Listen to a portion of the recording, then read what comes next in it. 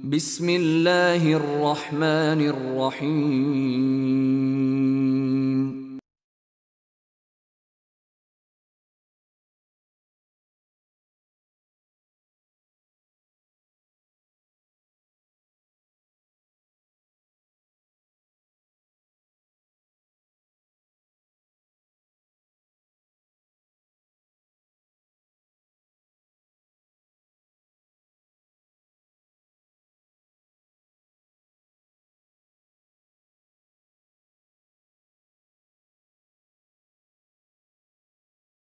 السلام عليكم ورحمة الله وبركاته. إن الحمد لله نحمده ونستعينه ونستغفره ونعوذ بالله من شرور أنفسنا ومن سيئات أعمالنا من يهده الله فلا مضل له ومن يضلل فلا هادي له وأشهد أن لا إله إلا الله وحده لا شريك له وأشهد أن محمدا عبده ورسوله أما بعد. പ്രിയപ്പെട്ട സഹോദരന്മാരെ, സഹോദരികളെ, ഇന്ന് എന്നിൽ അർപ്പിക്കപ്പെട്ട കർത്തവ്യം ദന്തപരിപാലനം, ദന്തശുചിത്വം എന്നുള്ള വിഷയത്തെപ്പറ്റി ഒരു ബോധവൽക്കരണ ക്ലാസ്സാണ്. അതിന് എനിക്ക് അനുവദിച്ചിട്ടുള്ള സമയം 30 മിനിറ്റാണ്. 30 മിനിറ്റിൻ്റെ ഉള്ളിൽ ഇത് എത്രത്തോളം കവർ ചെയ്യാൻ പറ്റും എന്നുള്ളത് എനിക്ക് ഉറപ്പില്ല. കാരണം അത്രയും വാസ്റ്റാണ് ഈ ടോപ്പിക്. എങ്കിൽ കൂടി എൻ്റെ കഴിവിൻ്റെ പരമാവധി കാര്യങ്ങൾ ഉൾപ്പെടുത്തിക്കൊണ്ട് ഒരു പ്രസൻറ്റേഷൻ ഞാനിവിടെ തയ്യാറാക്കിയിട്ടുണ്ട്. പ്രസൻറ്റേഷൻ ഇംഗ്ലീഷിലാണ് തയ്യാറാക്കിയിട്ടുള്ളത്, പക്ഷേ ഞാനത് മലയാളത്തിൽ എക്സ്പ്ലെയിൻ ചെയ്യുന്നതാണ്. ആദ്യമായി തന്നെ ഈ ദന്തശുചിത്വം അല്ലെങ്കിൽ ദന്തപരിപാലനം, അതിന് ഇസ്ലാം വളരെയധികം പ്രാധാന്യം നൽകിയിട്ടുണ്ട്.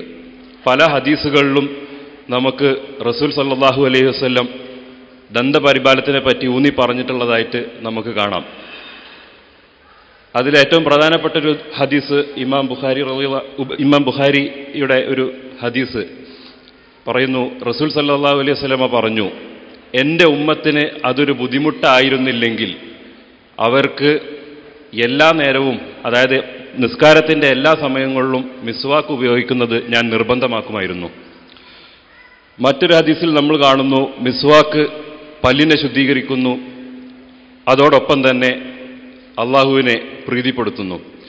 അതുപോലെ തന്നെ പല്ല് ശുദ്ധിയാക്കൽ അല്ലെങ്കിൽ മിസ്വാക്ക് ഉപയോഗിക്കൽ സുന്നത്തായിട്ടുള്ള പല ഘട്ടങ്ങളും ഇസ്ലാമിൽ പറയുന്നുണ്ട്. ഉദാഹരണത്തിന് ഓതെടുക്കുന്നതിൻ്റെ മുമ്പ് അല്ലെങ്കിൽ നമസ്കരിക്കുന്നതിൻ്റെ മുമ്പ്, വീട്ടിലെത്തിയാൽ, ഉറക്കമെണീറ്റ് രാവിലെ എണീക്കുമ്പോൾ, ഖുർആൻ പാരായണം ചെയ്യുമ്പോൾ, ഈ ഘട്ടങ്ങളിലൊക്കെ മിസ്വാക്കിൻ്റെ ഉപയോഗം അല്ലെങ്കിൽ പല്ല് തേക്കുന്നതിൻ്റെ പ്രാധാന്യത്തെക്കുറിച്ച് ഇസ്ലാമിൽ വളരെയധികം പ്രാധാന്യത്തോടെയാണ് പറഞ്ഞിട്ടുള്ളത്.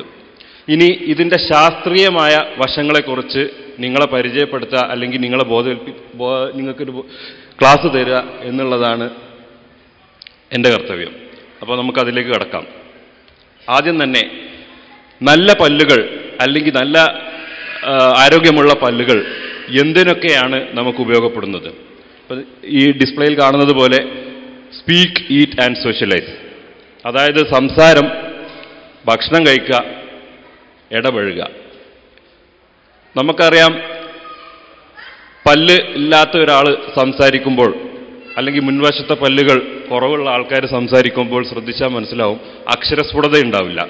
അപ്പോൾ പല അക്ഷരങ്ങളും ഉച്ചാരണത്തിൻ്റെ പല അക്ഷരങ്ങളുടെയും ഉച്ചാരണം പല്ലിന് വളരെ ഇമ്പോർട്ടൻ്റ് ആയിട്ടുള്ള പ്ലേസാണ് ഇതിനുള്ളത്. പിന്നെ ഭക്ഷണം കഴിക്കുക, അതുപോലെ തന്നെ ഇടപഴകുക, ജനങ്ങളായിട്ട് ഇടപഴകുക. ഇപ്പം നമ്മളൊക്കെ ക്ലിനിക്കിൽ കുറേ ആൾക്കാരെ കാണാറുണ്ട്, പ്രത്യേകിച്ചും സ്ത്രീകൾ. മുന്നിൽ പല്ലുണ്ടാവില്ല, അപ്പോൾ അവർ മുഖം മറിച്ച് തട്ടത്തിൻ്റെ ഒരു തട്ടം കൊണ്ട് മുഖം മറിച്ചിട്ടാണ് നമ്മളോട് സംസാരിക്കുക. അപ്പം നോർമലി പല്ലില്ലാത്ത ഒരാൾക്ക് സോഷ്യലൈസ് ചെയ്യാൻ അല്ലെങ്കിൽ ആൾക്കാരായിട്ട് ഇടപഴകാനുള്ള സെൽഫ് കോൺഫിഡൻസ് നഷ്ടപ്പെടുന്നു. അപ്പോൾ ഈ 3 കാര്യങ്ങളാണ് നല്ല പല്ലുകൾ കൊണ്ട് നമ്മൾ ഉദ്ദേശിക്കുന്നത്. ഇനി oral health affects general health, അതായത് പല്ലുകളുടെ ആരോഗ്യം അല്ലെങ്കിൽ പല്ലുകളുടെ ആരോഗ്യം ബാക്കിയുള്ള ശരീരത്തിൻ്റെ ആരോഗ്യങ്ങൾ കൂടി ബാധിക്കുന്നുണ്ട്. ഉദാഹരണത്തിന് ഹാർട്ട് അല്ലെങ്കിൽ ബ്രെയിൻ, ലങ്സ്, ക്യാൻസർ, ഡയബറ്റിസ്, ഗർഭാവസ്ഥ എന്നുള്ള ഈ ഘട്ടങ്ങളിലൊക്കെ ദന്താരോഗ്യവും അതും തമ്മിൽ ഒരു നല്ല റിലേഷൻ തന്നെയുണ്ട്.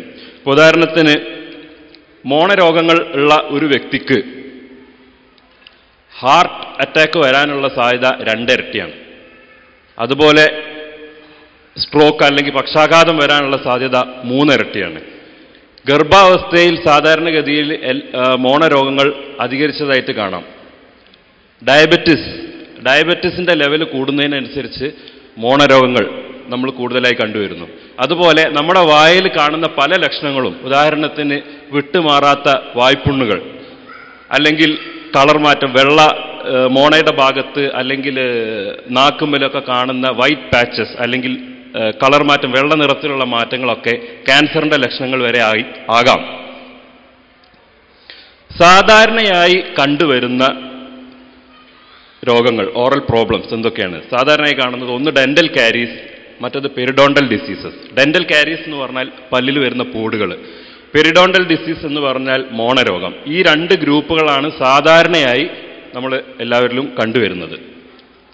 ഈ കാണുന്നത് പല്ലിൻ്റെ ഒരു ഘടനയാണ്. നമ്മൾ കാണുന്ന പല്ല് 2 ഭാഗങ്ങളായിട്ടാണ് ഉണ്ടാകുക. നമ്മളിപ്പോൾ ഒരു കണ്ണാടിയിൽ നോക്കുകയാണെങ്കിൽ പല്ല് 2 ഭാഗങ്ങൾ കാണാം. അതിൽ ഒരു ഭാഗം നമ്മൾ പുറത്തേക്ക് കാണുന്നു, അതായത് മോണൻ്റെ പുറത്തുള്ള ഭാഗം, മോണൻ്റെ അകത്തുള്ള ഭാഗം. മോണൻ്റെ പുറത്തുള്ള ഭാഗത്തിന് നമ്മൾ ക്രൗൺ എന്ന് വിളിക്കുന്നു, അകത്തുള്ള ഭാഗത്തിന് റൂട്ട് എന്ന് വിളിക്കുന്നു. ഈ ക്രൗൺ എന്നുള്ള ഭാഗത്ത് 3 ലെയറുകളുണ്ട്. ഏറ്റവും പുറത്ത് കാണുന്ന ലെയറാണ് ഇനാമൽ. നമ്മൾ സാധാരണ കേട്ടിട്ടുള്ള എല്ലാവർക്കും അറിയുന്നത് ഇനാമലിനെ പറ്റിയാണ്. അതാണ് ഏറ്റവും ശക്തിയേറിയ ഭാഗം. എല്ലിനെക്കാട്ടും ശക്തിയുള്ള ഭാഗമാണ് ഈ ഇനാമൽ എന്ന് പറയുന്നത്. രണ്ടാമത്തെ ലെയർ ഇനാമലിൻ്റെ അത്ര ഹാർഡായിട്ടുള്ളതല്ല, കുറച്ച് സോഫ്റ്റ് ആയിട്ടുള്ള ലെയറാണ്, അതിന് ഡെന്റിൻ എന്ന് പറയുന്നു. മൂന്നാമത്തെ ലെയർ ആണ് പൾപ്പ്, അല്ലെങ്കിൽ പല്ലിൻ്റെ ഞരമ്പുകൾ, ഞാടികൾ, ഇതൊക്കെ ഉള്ള ഭാഗത്തിന് നമ്മൾ പൾപ്പ് എന്ന് പറയുന്നു. ഇതാണ് പല്ലിൻ്റെ മോണൻ്റെ മുകൾക്കുള്ള ഭാഗത്തുള്ള പല്ലിൻ്റെ ഘടന. ഇനി മോണയുടെ താഴത്തേക്കുള്ള ഘടന വരുമ്പോൾ ഈ ഇനാമൽ മോണൻ്റെ താഴത്തുള്ള വേരിൻ്റെ ഭാഗത്ത്, റൂട്ടിൻ്റെ ഭാഗത്ത് ഇനാമൽ ഇല്ല. അതിന് പകരം അവിടെ ഉള്ളത് സിമെൻറ്റം എന്ന് പറഞ്ഞൊരു ലെയറാണ്. ബാക്കിയുള്ളതൊക്കെ സെയിം. രണ്ടാമത്തെ ലെയർ ഡെന്റിൻ, മൂന്നാമത്തെ ലെയർ പൾപ്പ് അല്ലെങ്കിൽ ഞരമ്പുകളൊക്കെ ഉള്ള ഭാഗം. ഇനി ഡെന്റൽ ഫസ്റ്റത്തെ ഗ്രൂപ്പ്, ഈ രോഗങ്ങളുടെ ഫസ്റ്റ് ഗ്രൂപ്പ് ഞാൻ പറഞ്ഞു, പോഡ് അല്ലെങ്കിൽ ഡെന്റൽ കാരീസ്. ഇത് നമ്മൾ 4 ആയിട്ട് തരംതിരിക്കുന്നു. പല്ലിൻ്റെ ഘടന ഞാൻ ആദ്യം കാണിച്ചു തന്നത് ഇത് മനസ്സിലാക്കാനാണ്. ഇപ്പം ആ ഫസ്റ്റത്തെ ഫോട്ടോയിൽ നിങ്ങൾക്ക് കാണാം, ഏറ്റവും പുറത്തുള്ള, അതായത് ഏറ്റവും വൈറ്റ് ആയിട്ട് നിൽക്കുന്ന ഭാഗത്ത് മാത്രമേ ചെറിയൊരു പോഡ് കാണുന്നുള്ളൂ. അതായത് ഇനാമലിൽ മാത്രമുള്ള കേടുകൾ, ദാറ്റ് ഈസ് ഇനാമൽ കാരീസ്. രണ്ടാമത്തെ പിക്ചറിൽ നിങ്ങൾക്ക് കാണാം ഞാൻ പറഞ്ഞ രണ്ടാമത്തെ ലെയർ അല്ലെങ്കിൽ ഡെന്റിൻ, അതിലും കൂടി എത്തിയിട്ടുള്ള പൊത്തുകളാണ് രണ്ടാമത്തെ ഫോട്ടോയിൽ പിക്ചറിൽ നിങ്ങൾക്ക് കാണുന്നത്. അതായത് കാരീസ് ഇൻവോൾവിങ് എനാമൽ ആൻഡ് ഡെന്റിൻ, അതായത് ഇനാമലിലും ഡെന്റിനിലും വരുന്ന കേടുകൾ. മൂന്നാമത്തെ കേട് എന്ന് പറയുന്നത് ഈ 3 ലെയറുകളും, അതായത് ഇനാമൽ, ഡെന്റിൻ, പൾപ്പ്, ഈ 3 ലെയറിലും വരുന്ന പോഡുകൾക്കാണ്. അതാണ് മൂന്നാമത്തെ പിക്ചറിൽ കാണുന്നത്. നാലാമത്തെ പിക്ചറിൽ കാണുന്നത് ഈ പറഞ്ഞ 3 ലെയറും ഉണ്ടാവും, അതോടുകൂടി തന്നെ സപ്പോർട്ടിംഗ് സ്ട്രക്ചേഴ്സിനും കേടുകൾ വന്നിട്ടുണ്ടാവും. അതായത് ഒന്നെങ്കിൽ വേരുമൽ കേടെത്തിയിട്ടുണ്ടാവും, അല്ലെങ്കിൽ ഈ കേട് കൊണ്ട് ചുറ്റുമുള്ള എല്ലുകൾക്ക് ഇൻഫ്ലമേഷനോ ഇൻഫെക്ഷനോ വന്നിട്ടുള്ള കേസുകളാണ് നാലാമത്തെ പിക്ചറിൽ നിങ്ങൾ കാണുന്നത്. ഇനി ഡെന്റൽ കാരീസ്, കോസസ് ഓഫ് ഡെന്റൽ കാരീസ്, അതായത് പോഡ് വരാനുള്ള കാരണങ്ങൾ എന്തൊക്കെയാണ്? ഒന്നാമത്തെ കാരണം ശുദ്ധി കുറവ്, അതായത് പല്ല് തേക്കുന്നത് കുറവ്, പുവർ ഓറൽ ഹൈജീൻ. രണ്ടാമത്തെ കാരണം അധികമായി സ്വീറ്റ് ആൻഡ് സ്റ്റിക്കി ഫുഡ്സ്, അതായത് മധുരം കൂടിയ അല്ലെങ്കിൽ ഒട്ടൽ കൂടിയ ഭക്ഷണ പദാർത്ഥങ്ങൾ, പാനീയങ്ങൾ. പിന്നെ മൂന്നാമത്തെ കാരണം bad or von out fillings, അതായത് ചില ആൾക്കാർ പല്ലുകൾ ഡെന്റിസ്റ്റിൻ്റെ അടുത്ത് പോയിട്ട് ഫില്ല് ചെയ്യും. പക്ഷേ ഈ ഫില്ലിങ് ഒരു പ്രാവശ്യം ചെയ്താൽ അതിൻ്റെ അർത്ഥം അത് കാലാകാലം നമ്മുടെ പല്ലുമ നിൽക്കുന്നതല്ല. അത് വർഷത്തിലൊരിക്കൽ അല്ലെങ്കിൽ അറ്റ്ലീസ്റ്റ് 2 വർഷം കൂടുമ്പോഴെങ്കിലും നമ്മളത് റീചെക്ക് ചെയ്യണം. കാരണം നമ്മൾ ഈ വെക്കുന്നത് മനുഷ്യൻ ഉണ്ടാക്കിയ സാധനമാണ്, അതിന് അതിൻ്റെതായ പരിമിതികളുണ്ട്. അള്ളാഹു സുബ്ഹാനഹു വ തആല തന്ന ആ ഇനാമലിൻ്റെ, ഡെന്റിൻ്റെ 7 അയലത്ത് പോലും അതൊന്നും എത്താൻ പോകുന്നില്ല. അപ്പോൾ അതിന് അതിൻ്റെതായിട്ട് കാലപ്പഴക്കം ചെല്ലുമ്പോൾ അതിന് ഒന്നെങ്കിൽ ആ ഫില്ലിങ്ങുകൾ ദ്രവിച്ച് പോവാം, അല്ലെങ്കിൽ ഫില്ലിങ്ങുകൾ ഇളകാം, പൊട്ടാം, ഇതൊക്കെ സംഭവിക്കാം. അങ്ങനെ പൊട്ടിക്കഴിയുക, ദ്രവിച്ച് കഴിയുക, അല്ലെങ്കിൽ അതിൻ്റെ സൈസിൽ എന്തെങ്കിലും വ്യത്യാസങ്ങളൊക്കെ വന്നു കഴിയുമ്പോൾ സാധാരണയായിട്ട് സംഭവിക്കുന്നത് അതിൻ്റെ ഇടയിൽ ഫുഡ് കുടുങ്ങിയിട്ട് വീണ്ടും കേടുകൾ വരാം. അപ്പോൾ അതാണ് മൂന്നാമത്തെ കാരണം, bad or von out fillings. അപ്പോൾ അങ്ങനത്തെ ഫില്ലിങ്ങുകൾ ഉണ്ടെങ്കിൽ അത് ഉടനെ മാറ്റി ചെയ്യണം. നാലാമത്തത് ഡ്രൈ മൗത്ത്. ചില രോഗാവസ്ഥകളിലും അല്ലെങ്കിൽ ചില ആൾക്കാർക്ക് കാണുന്നതാണ് വായിൽ തുപ്പലിൻ്റെ അംശം കുറവായിരിക്കും, ഡ്രൈ മൗത്ത്. അങ്ങനത്തെ ആൾക്കാർക്ക് പല്ലുകൾ കേടുവരാനുള്ള സാധ്യത വളരെ കൂടുതലാണ്. അഞ്ചാമത്തെ കാരണം ക്രൗഡിങ് ഓഫ് ടീത്ത്, അതായത് നിര തെറ്റിയ പല്ലുകൾ. നമ്മുടെ നാട്ടിൽ സാധാരണക്കാർ പറയും കുത്തിക്കൂടിയ പല്ല് അല്ലെങ്കിൽ പൊന്തിയ പല്ല്. ഇങ്ങനത്തെ ഒക്കെ കേസിലും ഈ പറഞ്ഞ പോട് വരാനുള്ള സാധ്യത കൂടുതലാണ്. ഇനി പോട് നമ്മൾ ബേസിക്കലി രണ്ടായിട്ട് തരംതിരിക്കുന്നു. അതായത് സ്മൂത്ത് സർഫസ് കാരീസ്, അതായത് പല്ലിൻ്റെ മിനുസമുള്ള പ്രതലത്ത്, അത് സ്വാഭാവികമായിട്ടും പല്ലിൻ്റെ മുൻഭാഗത്തെ പല്ലിൻ്റെ ഫ്രണ്ട് സൈഡിൽ അല്ലെങ്കിൽ പിൻ സൈഡിൽ അല്ലെങ്കിൽ ബാക്കത്തെ പല്ലിൻ്റെ സൈഡുകളിൽ, ഇങ്ങനത്തെ സ്ഥലത്ത്, അതായത് സ്മൂത്ത് ആയിട്ടുള്ള പല്ലിന് സ്മൂത്ത് ആയിട്ടുള്ള സർഫസും ഉണ്ട്, അല്ലാത്ത സർഫസ് ഉണ്ട്. അങ്ങനത്തെ ഭാഗത്ത് കാണുന്ന കാരീസാണ് സ്മൂത്ത് സർഫസ് കാരീസ്. രണ്ടാമത്തെ നമ്മൾ കാണുന്നത് പിറ്റ് ആൻഡ് ഫിഷർ കാരീസ് എന്ന് പറയും. അത് സാധാരണഗതിയിൽ കോട്ട് പല്ലുകളിലാണ് കാണുന്നത്. അതായത് നമ്മളിപ്പോൾ ഒരു കണ്ണാടിയിലേക്ക് നോക്കുകയാണെങ്കിൽ, പ്രത്യേകിച്ചും ചെറിയ കുട്ടികളുടെ പല്ലുകളിൽ നിങ്ങളൊന്ന് വായ തുറന്ന് നോക്കിയാൽ നിങ്ങൾക്കത് ശരിക്കും മനസ്സിലാവും. കോട്ട് പല്ലുകളുടെ മേലെ നോക്കിക്കഴിഞ്ഞാൽ കുറേ ചാലുകൾ ഇതൊക്കെ കാണും. അത് പിറ്റ് ആൻഡ് ഫിഷർ എന്ന് പറയും. അങ്ങനത്തെ ഭാഗത്ത് ഭക്ഷണങ്ങൾ അടിഞ്ഞുകൂടാനും പല്ല് പെട്ടെന്ന് കേടുവരാനും സാധ്യതയുണ്ട്. അങ്ങനത്തെ കേടിനെ നമ്മൾ പിറ്റ് ആൻഡ് ഫിഷർ കാരീസ് എന്ന് പറയും. മൂന്നാമത്തത് വളരെ അപൂർവമായിട്ട് സംഭവിക്കുന്നതാണ് റൂട്ട് കാരീസ്, അതായത് പല്ലിൻ്റെ വേരുമ്പിൽ പൊത്തു വരുന്നത്. ഇനി എപ്പോഴാണ്, എന്തൊക്കെ കാരണങ്ങൾ കൂടിച്ചേരുമ്പോഴാണ് പല്ല് കേടുവരുന്നത്? ഈ കാണുന്ന 3 കാര്യങ്ങളാണ്. ഒന്ന്, പല്ല് വേണം. 2, കാർബോഹൈഡ്രേറ്റ് അല്ലെങ്കിൽ മധുരം വേണം. 3, ബാക്ടീരിയ. ഈ 3 പാടെ ഒരുമിച്ച് ആക്ട് ചെയ്യുമ്പോൾ നമ്മുടെ വായിൽ ആസിഡ് പ്രൊഡക്ഷൻ ഉണ്ടാകുന്നു. അതായത് നമ്മളെ തുപ്പൽ ആസിഡിക് ആവും. അങ്ങനെ ഈ ആസിഡ് അറ്റാക്ക് മൂലമാണ് നമ്മുടെ പല്ല് ദ്രവിക്കുന്നത് അല്ലെങ്കിൽ പോട് വരുന്നത്. ഇനി how do you get to know about the tooth decay? എങ്ങനെ നമ്മുടെ പല്ല് കേട് വന്നിട്ടുണ്ട് എന്നുള്ളത് നമുക്ക് എങ്ങനെ മനസ്സിലാക്കാം? എന്തൊക്കെയാണ് അതിനുള്ള ലക്ഷണങ്ങൾ? ഒന്ന്, food getting stuck in between the teeth, അതായത് പല്ലുകൾക്കിടയിൽ ഭക്ഷണം കുടുങ്ങുക. ഇതാണ് ഒന്നാമത്തെ ലക്ഷണം. രണ്ടാമത്തത് ബാഡ് ബ്രത്ത്, അതായത് വായനാറ്റം. മൂന്നാമത്തത് ടൂത്ത് ഏക്ക് അല്ലെങ്കിൽ പല്ലുവേദന, ടൂത്ത് സെൻസിറ്റിവിറ്റി അല്ലെങ്കിൽ പല്ല് പുളിപ്പ്. ഈ 4 ഏതെങ്കിലും ഉണ്ടെങ്കിൽ നമുക്ക് സംശയിക്കാം. ഉറപ്പിക്കാൻ പറ്റില്ല, പക്ഷെ സംശയിക്കാം പല്ലുകൾ പൊത്തുണ്ടോ എന്നുള്ളത് നമുക്ക് സംശയം വരുത്താം. ഇനി പ്രിവെൻഷൻ ഓഫ് കാരീസ്, പല്ലുകളുടെ പല്ല് പൊത്ത് വരുന്നത് നമുക്ക് എങ്ങനെ തടയാം? ഗുഡ് ഓറൽ ഹൈജീൻ ഹാബിറ്റ്സ്, അതായത് നമ്മൾ ഡെയിലി ചെയ്യുന്ന ശുദ്ധീകരണം, അതായത് ബ്രഷിങ്,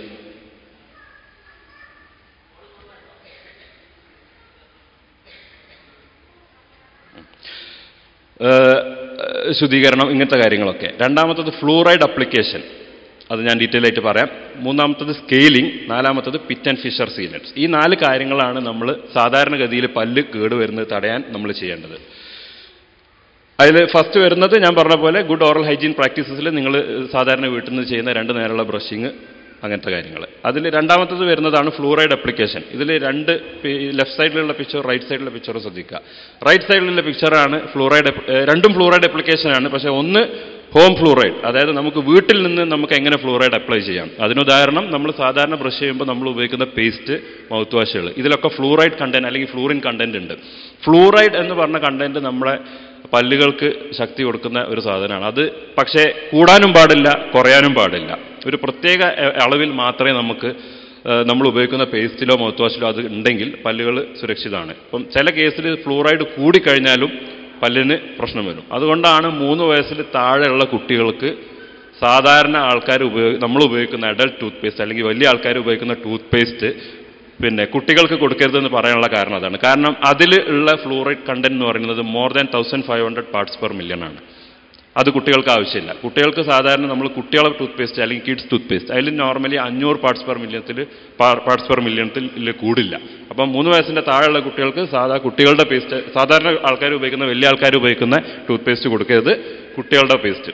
3 വയസ്സിൻ്റെ മുകളിലുള്ള കുട്ടികൾക്ക് നമുക്ക് സാധാരണ പേസ്റ്റ് ഏറ്റവും ബെസ്റ്റ് 6 വയസ്സ് വരെ കുട്ടികളുടെ പേസ്റ്റ് ഉപയോഗിക്കുന്നത് തന്നെയാണ്. 6 വയസ്സ് കഴിഞ്ഞ് കഴിഞ്ഞാൽ വളരെ ചെറിയൊരു എമൗണ്ടിൽ നമ്മൾ യൂസ് ചെയ്യുന്ന ടൂത്ത് പേസ്റ്റ് കൊടുക്കാം.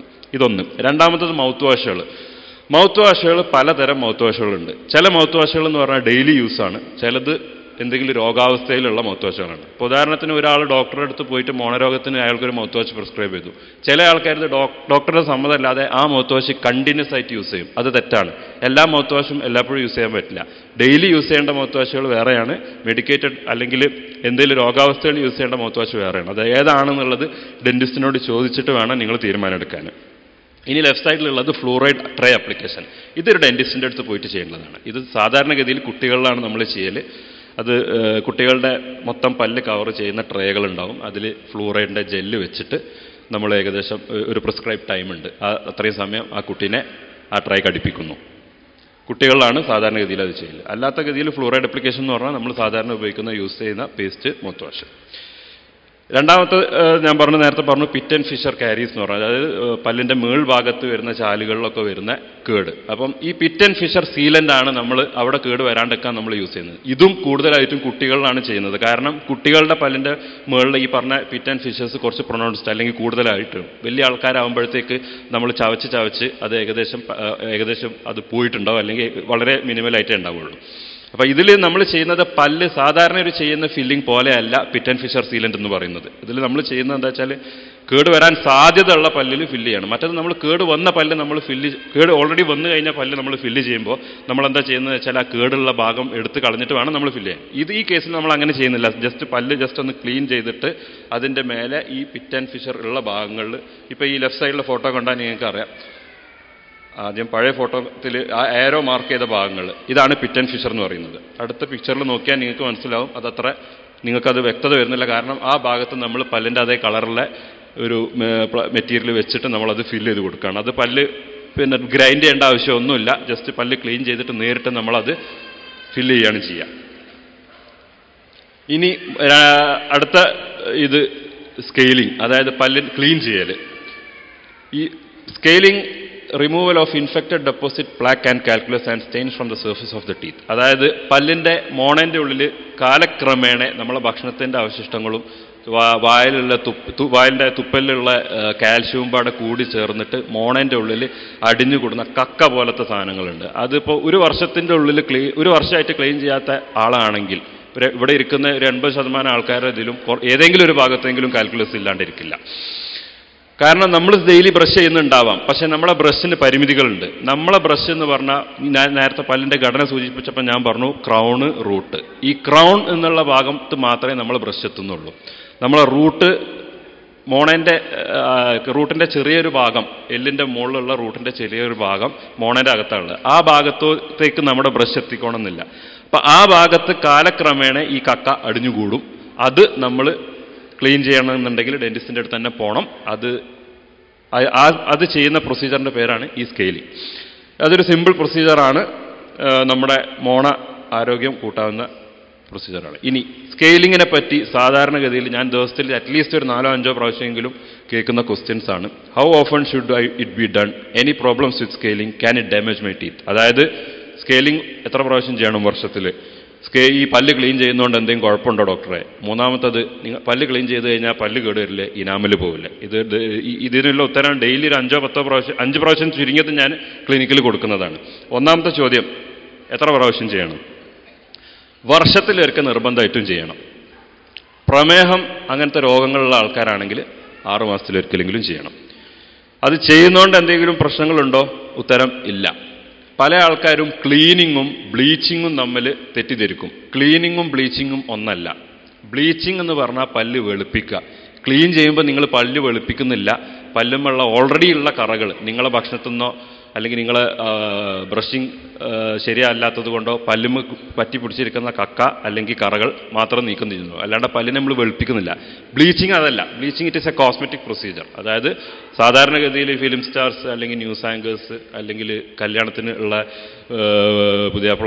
പുതിയണ്ണുകൾ ഇവരൊക്കെ ചെയ്യുന്ന കാര്യമാണ്. അത് കേടാണ്. അത് ക്ലീനിങ്ങും ബ്ലീച്ചിങ്ങും തമ്മിൽ തെറ്റിദ്ധരിക്കരുത്. പല്ല് കേട് വരുക, can it damage my teeth? ഇല്ല, പല്ല് കേട് വരുന്നില്ല. ഇത് ചെയ്തിട്ടില്ലെങ്കിലാണ് പല്ല് കേട് വരിക. Scaling of teeth. ഇപ്പോൾ ഈ പിക്ചറിൽ നിങ്ങൾക്ക് ലെഫ്റ്റ് സൈഡിലുള്ള പിക്ചർ, ആ നടുവിലെ 2 പല്ലിൻ്റെ താഴോട്ട് ശ്രദ്ധിക്കുക, മോണൻ്റെ അടുത്ത് താഴോട്ട് ശ്രദ്ധിക്കുക. ഒരു ബ്ലാക്ക് നിറത്തിൽ കാണാം. അതാണ് ഈ പറഞ്ഞ കാൽക്കുലസ് എന്ന് ഞാൻ പറഞ്ഞ സാധനം, അതല്ലെങ്കിൽ കക്ക. രണ്ടാമത്തെ പിക്ചർ സെയിം പേഷ്യൻറ്റിൻ്റെ ആണ്, അത് ക്ലീൻ ചെയ്ത് ഒരാഴ്ച കഴിഞ്ഞപ്പം. ഈ 2 പിക്ചറിലും മോണൻ്റെ ലെവൽ നിങ്ങൾ ശ്രദ്ധിക്കുക. ഈ കാണിച്ചു തന്നിട്ടുള്ള ആ കറുപ്പ് അഴുക്ക് വന്നിരിക്കുന്ന ഭാഗത്തുള്ള മോണൻ്റെ ലെവൽ ശ്രദ്ധിച്ചാൽ നിങ്ങൾക്ക് കാണും.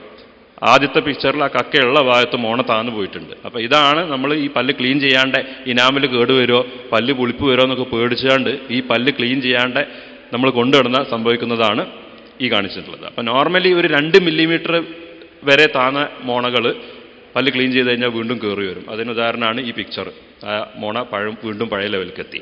നേരെ മറിച്ച് നമ്മളത് അതങ്ങനെ തന്നെ കൊണ്ടുവന്നു കഴിഞ്ഞാൽ 2 മില്ലിമീറ്റർ കൂടുതൽ താന്നു കഴിഞ്ഞാൽ പിന്നെ മോണയും എല്ലും തമ്മിലുള്ള ലെവലായി. അപ്പം സംഭവിക്കുക എന്താ വെച്ചാൽ കാലക്രമേണ എല്ലിൽ വീക്കം, മോണവീക്കം എല്ലിനും കൂടിയും ബാധിച്ചിട്ട് എല്ലും താന്നു പോയാൽ തുടങ്ങും. അപ്പോൾ പോയി ക്ലീൻ ചെയ്ത് കഴിഞ്ഞാൽ കിട്ടുന്ന ഫലങ്ങൾ ഇത്ര നല്ല റിസൾട്ട് ആയിക്കോണമെന്നില്ല, പ്രോഗ്നോസിസ് കുറവായിരിക്കും. അടുത്തത് ട്രീറ്റ്മെൻറ്റ് ഓഫ് കാരീസ്. എങ്ങനെ നമുക്ക് കേട് പല്ലിൻ്റെ പൊത്ത് എങ്ങനെയാണ് ചികിത്സിക്കേണ്ടത്? അത് ഞാൻ ഫസ്റ്റ് കാണിച്ചു തന്ന പോലെ തന്നെ എവിടെയാണോ പല്ലിൻ്റെ പൊത്തുള്ളത് അതിനനുസരിച്ചാണ് ട്രീറ്റ്മെൻറ്റ്. അതായത് ഇനാമലിലാണോ, ഡെൻറ്റിനിലാണോ, പൾപ്പിലാണോ, അതിനെ ഡിപ്പെൻഡ് ചെയ്തിരിക്കും. ഇനാമലിൽ മാത്രമാണ് കേടുന്നുണ്ടെങ്കിൽ സാധാരണഗതിയിൽ നോർമൽ ഫില്ലിങ്ങുകളാണ് ചെയ്യുക. ഏറ്റവും മുകളിൽ അറ്റത്ത് കാണുന്ന 2 ടൈപ്പ് ഫില്ലിംഗ് ഉണ്ട്. ഒന്ന് നിങ്ങൾക്ക് കാണാവുന്ന കറുത്ത കളറുള്ള സിൽവർ ഫില്ലിങ്ങുകൾ, രണ്ടാമത്തത് പല്ലിൻ്റെ അതേ നിറത്തുള്ള ഫില്ലിങ്ങുകൾ. സിൽവർ ഫില്ലിങ്ങുകൾ ഇപ്പോൾ സാധാരണഗതിയിൽ നമ്മൾ ഡിസ്കറേജ് ചെയ്യാറാണ്, കാരണം അതിൽ മെർക്കുറി കണ്ടന്റ് ഉണ്ട്. നമ്മൾ വൈറ്റ് ഫില്ലിങ്ങുകളാണ് നമ്മൾ കൂടുതലും പ്രോത്സാഹിപ്പിക്കാറ്. ഇനി ഏറ്റവും ലാസ്റ്റിൽ വരുന്നത് രണ്ടാമത് വരുന്ന ഇനാമലിലും ഡെൻറ്റിനിലുള്ള കേടുകൾ. ഇത് രണ്ടിലേക്കും കേട് ബാധിച്ചിട്ടുണ്ടെങ്കിലും സാധാരണഗതിയിൽ നോർമൽ ഫില്ലിംഗ് ആണ്. വളരെ അപൂർവമായിട്ട് ഡെൻറ്റിനിൽ വളരെ ഡീപ്പായിട്ട് കേടുണ്ടെങ്കിൽ ചില ആൾക്കാർക്ക് വേദനയും പുളിപ്പും ഉണ്ടാകാറുണ്ട്. അങ്ങനത്തെ കേസിൽ നമ്മൾ റൂട്ട് കനാൽ അല്ലെങ്കിൽ പൾപ്പിൽ കൂടിയും ഞരമ്പും കൂടിയും ബാധിച്ചിട്ടുണ്ടെങ്കിൽ നമ്മൾ റൂട്ട് കനാൽ ചികിത്സയാണ് നമുക്കുള്ള ഓപ്ഷൻ. ഇത് രണ്ടും അല്ല, പല്ല് പറ്റപ്പോയി ഈ പറഞ്ഞ എല്ലുമക്കും ദ്രവിച്ചിട്ടുണ്ട്, പെരലിൻ്റെ വേരുമക്കും കേടെത്തിയിട്ടുണ്ടെങ്കിൽ ലാസ്റ്റ് എക്സ്ട്രാക്ഷൻ അല്ലെങ്കിൽ പല്ല് പറിക്കുക. രണ്ടാമത്തെ സെറ്റ് ഓഫ് ഡിസീസ് ഞാൻ നേരത്തെ പറഞ്ഞത് പല്ലിൽ സംബന്ധിച്ചുള്ള പെരിഡോണ്ടൽ ഡിസീസ് അല്ലെങ്കിൽ മോണരോഗം. ഈ മോണരോഗം ഞാൻ പറഞ്ഞ പോലെ ഈ ഇത്തിള് അല്ലെങ്കിൽ കക്ക പല്ലിൻ്റെയും മോണേൻ്റെ ഇടയിൽ അടിഞ്ഞു കൂടുമ്പോൾ മോണ പല്ലുമൊന്ന് വിട്ടുപോകുന്നു. ഫസ്റ്റ് സൈൻ ഡീറ്റെയിൽ ആയിട്ട് പറയാം. First symptom causes. ഇതിൽ സിംറ്റം എന്ന് പറഞ്ഞാൽ ലക്ഷണങ്ങൾ എന്തൊക്കെയാണ്, മോണരോഗം ഉണ്ടെങ്കിൽ ഉണ്ടാകാവുന്ന ലക്ഷണങ്ങൾ എന്തൊക്കെയാണെന്നുള്ളത് ആദ്യം പറയാം. ഒന്ന് ബ്ലീഡിങ് ഗംസ്, അതായത് മോണയിൽ നിന്ന് ചോര വരിക. രണ്ടാമത്തത് സ്വോളൻ റെഡ് ഗംസ്, അതായത് മോണ വീക്കം. റിസീഡിങ് ഗംസ് അല്ലെങ്കിൽ മോണ താന്നു പോവുക. പിന്നെ gums pulling away from the teeth, അതായത് മോണ പല്ലുമെന്ന് വിട്ടു പോവുക. വായൊക്കെ കഴുകുമ്പോൾ മോണ ഇങ്ങനെ ഇളകുന്ന മാതിരി തോന്നും ചില ആൾക്കാർക്ക്. പിന്നെ ബ്ലാക്ക് ഓർ യെല്ലോ ഡെപ്പോസിറ്റ്, കറുപ്പോ അല്ലെങ്കിൽ മഞ്ഞ നിറത്തിലോ ഉള്ള മോണൻ്റെ അടുത്ത്, പല്ലിൻ്റെ മോണൻ്റെ അടുത്ത് ഭാഗത്ത് ഡെപ്പോസിറ്റ് പോലെ കാണുന്നത്. Loose or sensitive teeth, bad breath, അല്ലെങ്കിൽ പുളിപ്പുള്ള പല്ലുകൾ അല്ലെങ്കിൽ ഇളകുന്ന പല്ലുകൾ അല്ലെങ്കിൽ വായ്നാറ്റം. ഇതാണ് സാധാരണഗതിയിൽ മോണരോഗമുള്ള ആൾക്കാരിൽ കാണാം. ഇതിനുള്ള കാരണങ്ങൾ ഒന്നാമത്തത് പുവർ ഓറൽ ഹൈജീൻ, അതായത് മര്യാദക്ക് നല്ല ദന്തശുദ്ധീകരണം നല്ല രീതിയിലല്ല, അതല്ലെങ്കിൽ ദിവസത്തിൽ 2 നേരം പല്ല് അല്ലെങ്കിൽ അറ്റ്ലീസ്റ്റ് ഒരു നേരമെങ്കിലും പല്ല് ഇല്ലാത്ത ആൾക്കാർ. രണ്ടാമത്തത് ഹോർമോണൽ ചേഞ്ചസ്. ചില രോഗാവസ്ഥകളിൽ, ഉദാഹരണത്തിന് ഗർഭാവസ്ഥയിൽ നമ്മുടെ ശരീരത്തിൽ ഹോർമോണൽ ചേഞ്ചസ് ഉണ്ടാകുന്നു. ആ ഹോർമോണൽ ചേഞ്ച് വരുന്നതിൻ്റെ ഒരു പ്രതിഫലനം നമ്മളെ വായിൽ കാണും. പഴുപ്പ്, മോണവീക്കം ഇങ്ങനത്തെ ഒക്കെ ഉണ്ടാവും. ചില മെഡിസിൻസ്, സ്ഥിരമായിട്ട് ചില ആൾക്കാർ ചില മെഡിസിൻസ് ഉപയോഗിക്കും. ഉദാഹരണത്തിന് അപസ്മാരമുള്ളവരാണെങ്കിൽ ഫെനിറ്റോയിൻ സോഡിയം, അല്ലെങ്കിൽ ആൻറ്റി ഹൈപ്പർടെൻസീവ് അമിലോഡിപ്പിൻ, നിഫിഡിപ്പിൻ ഇങ്ങനത്തെയൊക്കെ സ്ഥിരമായിട്ട് കഴിക്കുന്ന ആൾക്കാരുണ്ട്. അവരിലും മോണരോഗം വരാനുള്ള സാധ്യതയുണ്ട്. പുവർ ന്യൂട്രീഷൻ, ഭക്ഷണത്തിലെ ചില വിറ്റാമിൻ സി പോലുള്ള അതിൻ്റെ കുറവ്. ഇൽ ഫിറ്റിംഗ് ഡെഞ്ചേഴ്സ്, ഇപ്പോൾ ചില ആൾക്കാർ സെറ്റ് പല്ലുകൾ വെക്കാറുണ്ട്. മൊത്തമായിട്ടുള്ള സെറ്റല്ല, കുറച്ച് പല്ല് വായിലുണ്ടാവും, കുറച്ച് പല്ലുകൾ മാത്രം പോയിട്ടുണ്ട്. അങ്ങനത്തെ പാർഷ്യൽ ഡെഞ്ചർ എന്ന് പറയും, ചില ഭാഗത്ത് മാത്രമായിട്ട് വെക്കുന്നത്. അങ്ങനത്തെ ഇത് കറക്റ്റ് അളവിലല്ല എന്നുണ്ടെങ്കിൽ, അല്ലെങ്കിൽ ഒരുപാട് കാലം കഴിഞ്ഞിട്ട് ലൂസായ സെറ്റ് മാറ്റുന്നില്ല എന്നുണ്ടെങ്കിലും മോണരോഗം വരാം. പിന്നെ smoking, diabetes, HIV infection, cigarette വലി, പ്രമേഹം, HIV ഇൻഫെക്ഷൻ ഇങ്ങനത്തെ കേസിലും മോണരോഗങ്ങൾ വരാം. Prevention and treatment of gum diseases. എന്തൊക്കെയാണ് നമ്മൾ മോണരോഗം വരാതിരിക്കാൻ ചെയ്യേണ്ടതെന്നുള്ളത്? ഒന്ന് ഗുഡ് ഓറൽ ഹൈജീൻ ഹാബിറ്റ്സ്, നേരത്തെ പറഞ്ഞ പോലെ ബ്രഷിങ്, അങ്ങനത്തെ കാര്യങ്ങൾ. ഇതിൻ്റെ സ്കെയിലിംഗ് ആൻഡ് റൂട്ട് പ്ലാനിങ് ഞാൻ ഓൾറെഡി പറഞ്ഞു കഴിഞ്ഞു. പല്ല് ക്ലീൻ ചെയ്യൽ. ഏറ്റവും ലാസ്റ്റ് റിസോർട്ട്, ചില ആൾക്കാരത് ഇപ്പോൾ ഞാൻ നേരത്തെ പറഞ്ഞു 2 മില്ലിമീറ്റർ കൂടുതൽ താന്നുപോയി മോണ, എല്ലിലേക്ക് എത്തി. അങ്ങനത്തെ കേസിൽ നമ്മൾ ചെയ്യാവുന്നതാണ് പെരിഡോണ്ടൽ സർജറി. ഒരു മോണരോഗ വിദഗ്ധനെ കാണിച്ചിട്ട് മോണയുടെ സർജറി, പല്ലിൻ്റെ ഇളക്കം മാറ്റാനുള്ള. ഇനി അടുത്ത ഗ്രൂപ്പ് എന്ന് പറയുന്നത് ബാഡ് ബ്രത്താണ്. ഏറ്റവും കൂടുതലായിട്ട് നമ്മൾ OP കളിൽ വരുന്നൊരു കംപ്ലൈൻ്റ് ആണ് വായനാറ്റം. വായനാറ്റം എന്തൊക്കെയാണ് വായനാറ്റത്തിനുള്ള കാരണങ്ങൾ? Accumulation of plaque and calculus, ഈ പറഞ്ഞ പോലെ കക്ക അടിഞ്ഞുകൂടൽ. രണ്ടാമത്തത് മോണരോഗം, ഡെൻ്റൽ കാരീസ്, അതായത് പല്ലിൻ്റെ പൊത്ത്, ഡ്രൈ മൗത്ത്, അതായത് തുപ്പൽ കുറഞ്ഞ അവസ്ഥ, ബാക്ടീരിയ ഓൺ ടങ്, വായിൽ ബാക്ടീരിയൻ്റെ അംശം കൂടുക, പല്ലിൽ ഏതെങ്കിലും പഴുപ്പുണ്ടെങ്കിൽ, ഓറൽ ക്യാൻസർ, പുകവലി. ഇതാണ് നമ്മൾ വായിൽ കാണുന്ന കാരണങ്ങൾ. അല്ലാത്ത കാരണങ്ങൾ എന്ന് പറഞ്ഞാൽ ഡൈജഷൻ പ്രോബ്ലം, അതായത് വയറ്റിന് ശോധന കുറവ്, സൈനസൈറ്റിസ്, ജലദോഷം, ഇങ്ങനത്തെ അവസ്ഥയിലും നമുക്ക് വായനാറ്റം അനുഭവപ്പെടാം. എങ്ങനെ നമുക്ക് വായനാറ്റത്തെ ട്രീറ്റ് ചെയ്യാം, അല്ലെങ്കിൽ എങ്ങനെ അതിനെ പ്രതിരോധിക്കാം? How to prevent and treatment of prevention and treatment of bad breath. ഒന്നാമത്തത് പ്രോപ്പർ ഓറൽ ഹൈജീൻ മെയിൻ്റനൻസ്, അതായത് നല്ല രീതിയിൽ പല്ല് തേക്കുക. അതാണ് ഫസ്റ്റത്തെ കാര്യം. രണ്ടാമത്തെ ഇതെന്ന് പറയുന്നത് ട്രീറ്റ് ദ അണ്ടർലൈൻ കോസ്. എന്താണ് കാരണം, അതിനനുസരിച്ച് വേണം നമ്മൾ ചികിത്സിക്കാൻ. ഇപ്പം ഞാൻ പറഞ്ഞു വായന്ന് വരുന്ന കാരണങ്ങളുണ്ട്, അല്ലാത്ത കാരണങ്ങളുണ്ട്. വായന്നുള്ള കാരണങ്ങൾ അതായത് പല്ലിലെ പൂട് അല്ലെങ്കിൽ മോണരോഗം, സ്മോക്കിംഗ്, ഇങ്ങനത്തെ കാര്യങ്ങളൊക്കെ ആണെങ്കിൽ അതിന് ട്രീറ്റ് ചെയ്യുക. അതല്ല വയറുള്ള കാര്യങ്ങൾ, ഇപ്പോൾ ഞാൻ പറഞ്ഞു അസിഡിറ്റി അല്ലെങ്കിൽ ശോധനക്കുറവ് അല്ലെങ്കിൽ സൈനസൈറ്റിസ്, ഇങ്ങനത്തെ അവസ്ഥകളിലും വായനാറ്റം ഉണ്ടാവും. അതിന് നമ്മൾ പല്ല് ക്ലീൻ ചെയ്തിട്ട് കാര്യമില്ല, അതിൻ്റെ കൺസേൺഡ് ആയിട്ടുള്ള ഡോക്ടറെ കാണിച്ചിട്ട് അത് ആദ്യം ട്രീറ്റ് ചെയ്യണം. ടൂത്ത് സെൻസിറ്റിവിറ്റി, പല്ലിലെ പുളിപ്പ്, ഇതാണ് അടുത്ത കോമൺ പ്രോബ്ലം, അതായത് പുളിപ്പ് വരുന്നത്. ഇതിനുള്ള കാരണങ്ങൾ എന്തൊക്കെയാണ്? ഒന്ന് tooth attrition, erosion, abrasion, crack tooth, indentation of tooth, gum recession. Tooth attrition എന്ന് പറഞ്ഞാൽ പല്ലിലെ തേയ്മാനാണ്, അതായത് പല്ല് കടിച്ചിട്ടുണ്ടാകുന്ന തേയ്മാനം, പല്ലുകൾ തമ്മിൽ കൂട്ടിമുട്ടി ഗ്രൈൻഡ് ചെയ്യുന്ന ഒരു ഇതുണ്ട്. അതായത് ചില ആൾക്കാർക്ക് രാത്രി ഉറങ്ങുമ്പോൾ നൈറ്റ് ഗ്രൈൻഡിങ് എന്ന് പറയും, അല്ലാതെ രാത്രി ഉറങ്ങുമ്പോൾ പല്ല് കടിക്കുക, അല്ലെങ്കിൽ ചില ആൾക്കാർക്ക് ജോലി സംബന്ധമായിട്ട് പല്ല് കടിക്കേണ്ടി വരും. ഉദാഹരണത്തിന് ഒരു പോർട്ടർ, ആൾക്ക് വെയിറ്റ് എടുക്കണമെങ്കിൽ പല്ല് കടിക്കണം. ഇതൊന്നും അല്ലാന്നുണ്ടെങ്കിൽ നമ്മളെ രാവിലത്തെ സ്ട്രെസ് കൊണ്ട്, നമ്മളെ ജോലിയിലുള്ള സ്ട്രെസ് കൊണ്ട് ചില ആൾക്കാർ രാത്രി ഉറങ്ങുമ്പോൾ പല്ല് കടിക്കും. ഈ പല്ല് കടിക്കുമ്പോൾ വരുന്ന സാധനമാണ് ടൂത്ത് അട്രീഷൻ, അതുകൊണ്ട് പുളിപ്പ് വരാം. ഇറോഷൻ എന്ന് പറഞ്ഞാലും തേയ്മാനം തന്നെയാണ്, പക്ഷേ അത് സാധാരണഗതിയിൽ നമ്മൾ യൂസ് ചെയ്യുന്ന ഫുഡിന്നോ അല്ലെങ്കിൽ നമുക്ക് ഫോർ എക്സാമ്പിൾ അസിഡിക് ആയിട്ടുള്ള ജ്യൂസുകൾ, നമ്മൾ ഇപ്പോൾ അധിക നാച്ചുറൽ അല്ലാത്ത നമ്മൾ പാക്കറ്റിൽ കിട്ടുന്ന അധിക ജ്യൂസുകളും പല്ല് തേയ്മാനം ഉണ്ടാക്കും. പെപ്സി പല്ല് തേയ്മാനം ഉണ്ടാക്കും. പിന്നെ ചില ആൾക്കാർക്ക് ഈ അസിഡിറ്റി ഉള്ള ആൾക്കാർക്ക് ഗ്യാസ്ട്രിക് റിഫ്ലക്സ് കൂടുതലായിരിക്കും, അതായത് പുളിതെറ്റ, അല്ലെങ്കിൽ ഗർഭാവസ്ഥയിലാണെങ്കിൽ മോർണിംഗ് സിക്നസ് അല്ലെങ്കിൽ ഛർദി, സ്ഥിരമായിട്ട് ഛർദി, ഇതൊന്നും പല്ലിന് തേയ്മാനം വരാം. അബ്രഷൻ എന്ന് പറഞ്ഞാൽ തെറ്റായ രീതിയിൽ ബ്രഷ് ചെയ്യുക, അല്ലെങ്കിൽ കൂടുതൽ സമയം ബ്രഷ് ചെയ്യുക, അതുകൊണ്ട് വരുന്ന തേയ്മാനാണ്. അത് ഞാൻ അടുത്ത സ്ലൈഡിൽ വ്യക്തമാക്കാം എങ്ങനെ ബ്രഷ് ചെയ്യണം എന്നുള്ളത്. ക്രാക്ഡ് ടൂത്ത്, ചില ആൾക്കാരെ പല്ലിൽ ക്രാക്ക് വന്നിട്ടുണ്ടാവും, പക്ഷെ അത് നമുക്ക് കാണാൻ കഴിയാത്ത വിധം ചെറിയ ക്രാക്കുകളായി കാണാം. അങ്ങനത്തെ കേസിലും പുളിപ്പ് വരും. പിന്നെ ഉള്ളത് ഗം റിസഷൻ എന്ന് പറഞ്ഞാൽ മോണ താന്നു പോയില്ല, അങ്ങനത്തെ കേസിലും പല്ല് പുളിപ്പ് വരും. എങ്ങനെ നമുക്ക് പിന്നെ പല്ലിൻ്റെ പുളിപ്പ് തടയാം? ഒന്നാമത്തത് കറക്റ്റ് ബ്രഷിംഗ് ടെക്നിക്ക്, അത് ലാസ്റ്റ് കാണിക്കുന്നുണ്ട്. Consumption of water after acidic food, അതായത് നമ്മൾ ഈ പറഞ്ഞ പെപ്സി, 7up അല്ലെങ്കിൽ അസിഡിക് ആയിട്ടുള്ള എന്ത് കഴിച്ചു കഴിഞ്ഞാലും ഉടനെ വെള്ളം കുടിക്കുക. Do not brush immediately after eating, ഭക്ഷണം കഴിച്ച ഉടനെ തന്നെ പല്ല് തേക്കരുത്, ഒരു അരമണിക്കൂറെങ്കിലും കഴിയാണ്ട് പല്ല് തേക്കരുത്. ഭക്ഷണം കഴിച്ച ഉടനെ തന്നെ പല്ല് തേച്ച് കഴിഞ്ഞാൽ പല്ല് സെൻസിറ്റിവിറ്റി കൂടാനുള്ള സാധ്യതയുണ്ട്. കാർബണേറ്റഡ് ഡ്രിങ്ക്സ്, അതായത് പെപ്സി, 7up, സോഡ പോലുള്ള സാധനങ്ങൾ കഴിയുന്നത് ഒഴിവാക്കുക. യൂസ് ഓഫ് സ്ട്രോ, അതായത് സ്ട്രോ ഉപയോഗിച്ച് നമ്മൾ കുടിച്ചു കഴിഞ്ഞാൽ നമ്മുടെ പല്ലുമ്മൽ അത് ഈ പാനീയം തട്ടുന്നത് ഒരു പരിധി വരെ ഒഴിവാക്കാം. ഷുഗർ ഫ്രീ ച്യൂയിങ്കം സ്ഥിരമായിട്ട് ചുരുക്കുന്ന ആൾക്കാരാണെങ്കിൽ ഷുഗർ ഫ്രീ ച്യൂയിങ്കം ഉപയോഗിക്കുക. ട്രീറ്റ്മെൻറ്റ് ഓഫ് ടൂത്ത് സെൻസിറ്റിവിറ്റി, എങ്ങനെ നമുക്കിതിനെ എങ്ങനെയാണ് ട്രീറ്റ് ചെയ്യാന്നുള്ളത്. ഒന്ന് സ്കെയിലിംഗ്, അതായത് നേരത്തെ പറഞ്ഞ പോലെ സാധാരണ ക്ലീനിങ്. പിന്നെ ഉള്ളത് റെസ്റ്റോറേഷൻ എന്ന് പറഞ്ഞാൽ പൊത്തുള്ള പല്ലുകൾ ഉണ്ടെങ്കിൽ അത് ഫില്ല് ചെയ്ത് കൊടുക്കുക. ചിലത് ക്യാപ്പ് ചെയ്യേണ്ടി വരും. അതേമാതിരി ഫസ്റ്റ് ഞാൻ കാണിച്ചു തന്ന ഫ്ലൂറൈഡ് അപ്ലിക്കേഷൻ. പിന്നെ ഗം റിസഷൻ, അതായത് മോണ താന്നു പോയിട്ടുള്ള പ്രശ്നങ്ങൾ കൊണ്ടാണെങ്കിൽ മോണൻ്റെ സർജറി ചെയ്യാം. അൺഅട്രാക്റ്റീവ് സ്മൈൽ, ഇതാണ് നമ്മൾ ക്ലിനിക്കിൽ വരുന്ന വേറൊരു പ്രശ്നം. സാധാരണഗതിയിൽ എൻ്റെ ചിരി കാണാൻ രസമില്ലാത്ത ചിരിയാണ്, ഡോക്ടർ എന്താ ചെയ്യാന്നുള്ളത്. അതിനുള്ള മെയിൻ കാരണങ്ങളെന്ന് പറഞ്ഞാൽ ക്രൂക്കഡ് ടീത്ത്, അതായത് നിര തെറ്റിയ പല്ലുകൾ, അല്ലെങ്കിൽ പല്ലിൻ്റെ ഇടയിലുള്ള വിടവുകൾ, ക്രൗഡഡ് ടീത്ത്, ഡിസ്കളേർഡ് ടീത്ത്, അല്ലെങ്കിൽ കളർ വ്യത്യാസം പല്ലിൻ്റെ. ഈ ഡിസ്കളേർഡ് ടീത്ത്, ഇതിനുള്ള കാരണങ്ങൾ മെയിനായിട്ട് ഒന്ന് എക്സ്ട്രിൻസിക് സ്റ്റെയിൻസ് എന്ന് പറയും, അതായത് നമ്മുടെ ഭക്ഷണത്തിൽ നിന്ന് വരുന്ന കറകൾ. ഈ റൈറ്റ് സൈഡിൽ കാണുന്നതൊക്കെ ഇപ്പം സിഗരറ്റ് വലിക്കുന്ന ഒരാളെ വായിലുള്ള സ്റ്റെയിനുകളാണ്. ഇത് നമുക്ക് ട്രീറ്റ് ചെയ്യാം, സാധാരണ ക്ലീനിങ് കൊണ്ട് പോകാം.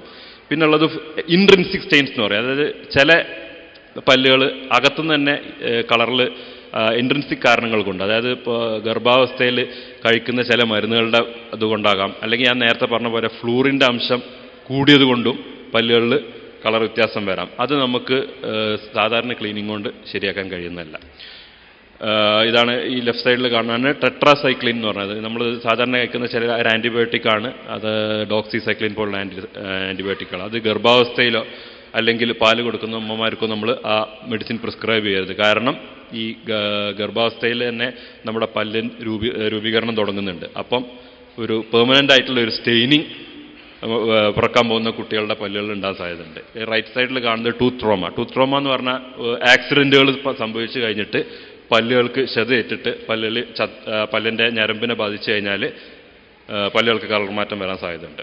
അൺഅട്രാക്റ്റീവ് വേറെ കാരണങ്ങൾ, ഈ സ്മൈലിൻ്റെ വേറെ കാരണങ്ങൾ എന്ന് പറയുന്നത് ഗമ്മി സ്മൈൽ, അതായത് ചിരിക്കുമ്പം ഒരു പരിധിയിലധികം മോണ കാണാം. ഇതും നമ്മുടെ ചിരിനെ ബാധിക്കാം. അല്ലെങ്കിൽ മിസ്സിംഗ് ആയിട്ടുള്ള പല്ലുകൾ. എങ്ങനെ നമുക്കിതിനെ പ്രിവെൻറ്റ് ചെയ്യാം? ഈ പറഞ്ഞ ഈ ക്രൂക്കഡ് ടീത്ത് അല്ലെങ്കിൽ നിരതെറ്റിയ പല്ലുകൾ, അങ്ങനത്തെ കാരണങ്ങളൊക്കെ ആണെങ്കിൽ നമുക്ക് ഇൻ്റർസെപ്റ്റീവ് ഓർത്തഡോണ്ടിക്സ്, അതായത് പല്ല് കമ്പിയിടുക. ഇതാണ് അതിനുള്ള ട്രീറ്റ്മെൻറ്റ്. ചില ആൾക്കാർക്ക് പല്ല് പൊന്തൽ, കുട്ടികളിലൊക്കെ പ്രത്യേകിച്ചും കാണും. പല്ല് പൊന്തൽ ചില ഹാബിറ്റുകൾ കൊണ്ടാവാം. ഉദാഹരണത്തിന് വായ കൈയിടുക, അല്ലെങ്കിൽ വായ തുറന്നുറങ്ങുക. ഇങ്ങനത്തെ കുട്ടികളിലൊക്കെ പല്ല് പൊന്താൻ സാധ്യതയുണ്ട്. അപ്പം നമ്മൾ ആ ഹാബിറ്റ് ബ്രേക്ക് ചെയ്യാനുള്ള അപ്ലയൻസസ് അല്ലെങ്കിൽ ചില ക്ലിപ്പ് പോലത്തെ സാധനങ്ങളുണ്ട്. അത് യൂസ് ചെയ്താൽ നമുക്കത് പ്രിവെൻറ്റ് ചെയ്യാം. പിന്നെ ഞാൻ നേരത്തെ പറഞ്ഞു, ഗർഭാവസ്ഥയിൽ കുറേ മെഡിസിൻസ് നമ്മൾ അവോയ്ഡ് ചെയ്യണം.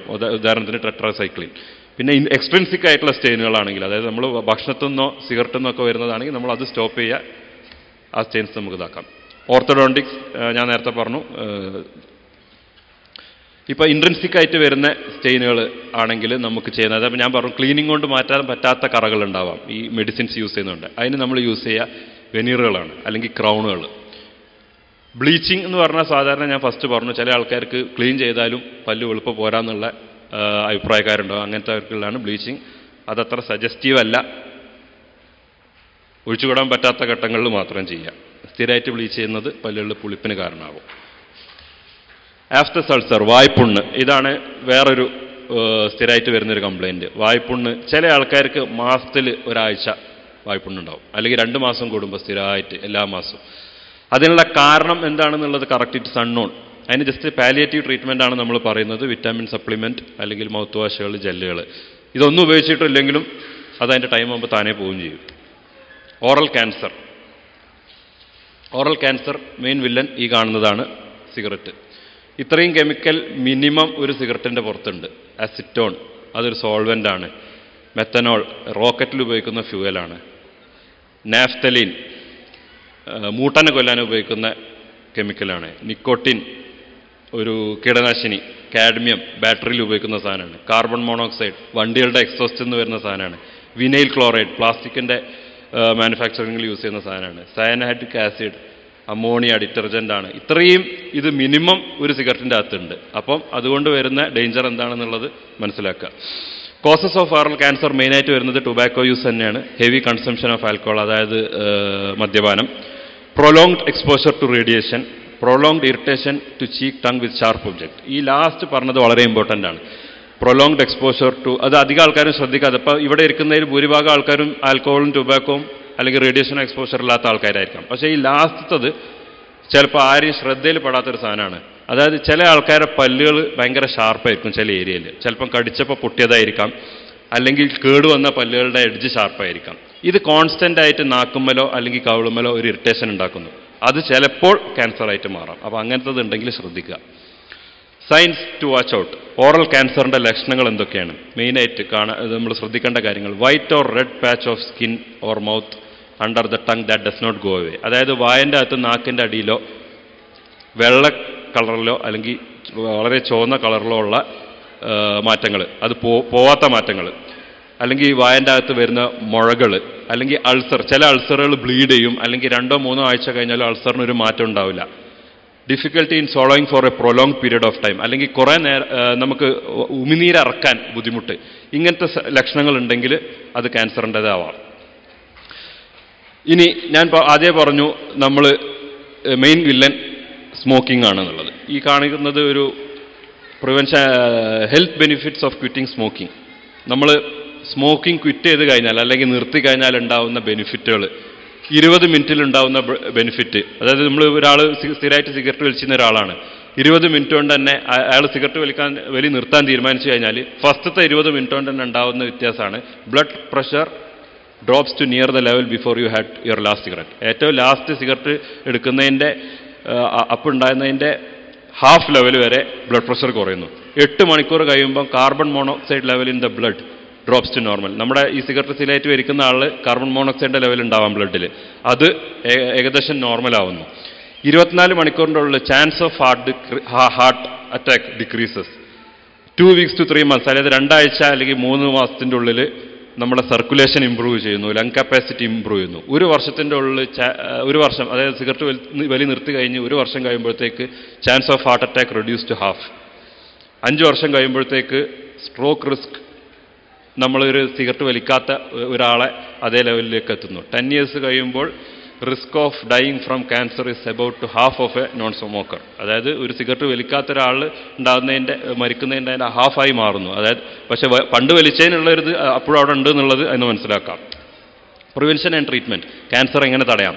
Get A checkup done every 6 months. അതായത് നോർമൽ ഈ ലക്ഷണങ്ങൾ എന്തെങ്കിലും കാണുന്നില്ലെങ്കിൽ കൂടി നമ്മൾ നോർമൽ ഡെൻ്റൽ വിസിറ്റിൽ എല്ലാ 6 monthsലും ചെക്കപ്പ് ചെയ്യുക.